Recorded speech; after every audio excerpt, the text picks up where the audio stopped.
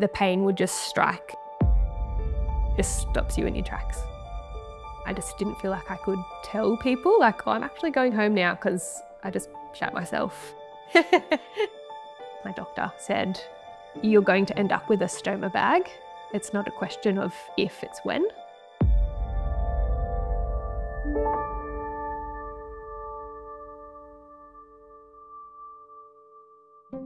Growing up, I was very outgoing. I liked to perform, do musicals at home. I was very loud and proud, I guess. My dream since I was probably 3 was to be a police officer. I'd wave to them, stop them. I'd carry around an A4 book and get them to write their signature in there.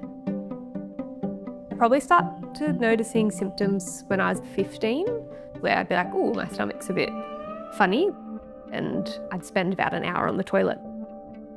It got to the point that most mornings I'd stop at a chemist to get like anti-diarrhea medicine so that I could get through school.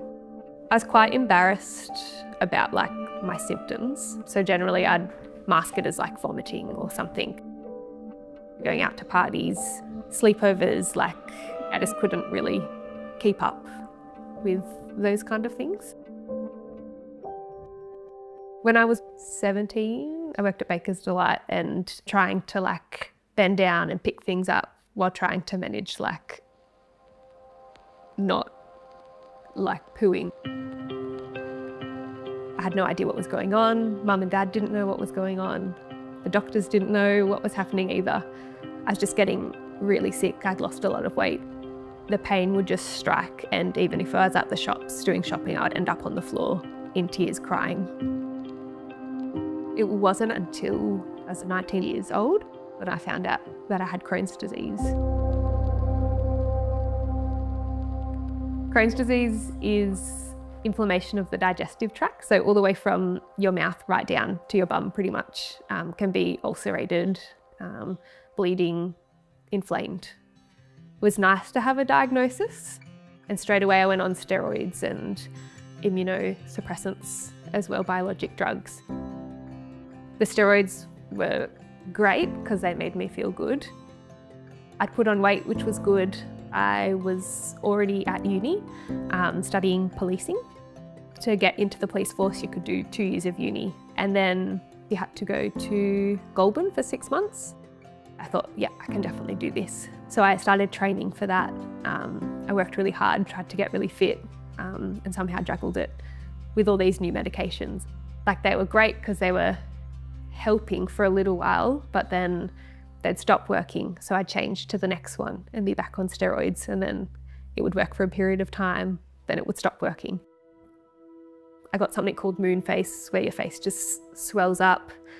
I'd be in hospital getting infusions, which would take out a whole day. Again, always having to know where the toilets were and restricting what I ate so that I didn't have to go to the bathroom. Yeah, I was just so tired. I was running on empty every day, literally. At the time, I was convincing myself that I was well enough and I could still get a degree, despite my parents saying, I don't think you can. And then a few days before I should have been going to Goulburn, I got a call saying, no, you're too sick, you can't come. I like fell to the ground, like I was just like crying so hard. I don't think I've ever cried so hard in my life. Yeah, it's all that I wanted. I didn't have any other aspirations. That was my dream over.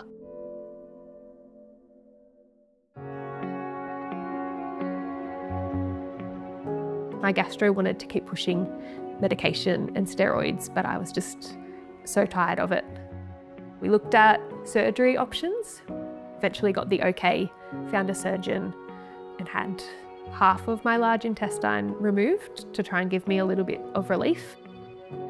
After my surgery, I was able to fall pregnant. Didn't want to wait in case the Crohn's came back.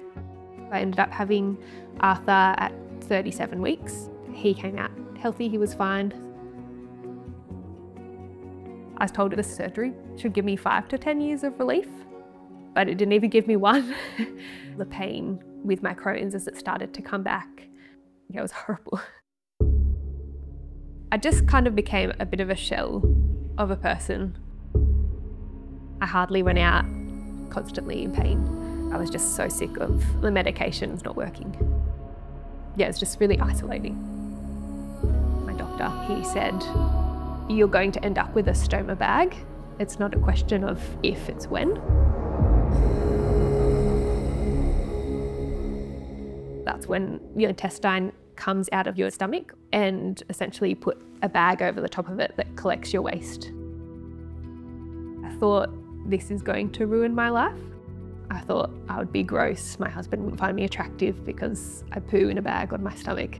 But it was the last resort.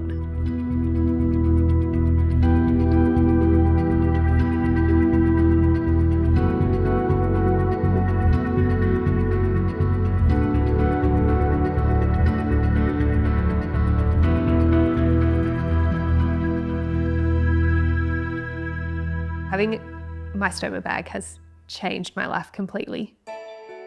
My son Arthur calls it Stomy. He'll say, does Stomy like this food? Now I can go to a cafe, have a coffee and not have to know where the bathroom is. I'm not in pain anymore. Just being able to do what I want to do and have energy to do that is really profound, and I'm still getting used to that. Being able to commit to going to things. I can say, yep, see you in 6 months, and I know that I'll be okay in 6 months. I still would love to be a police officer down the track. I'll try again, but right now I actually get to live and enjoy my family, which I've missed out on doing. I just want to be a good mum, and I can actually run around with my son now and do my hobbies and, yeah, live my life. I think what I would have wanted to hear when going through like the thick of Crohn's, yeah, I guess just to hang on. It can get better. I'm actually living, and it's taken 11, 12 years, but I'm there, and it was worth the wait to get there.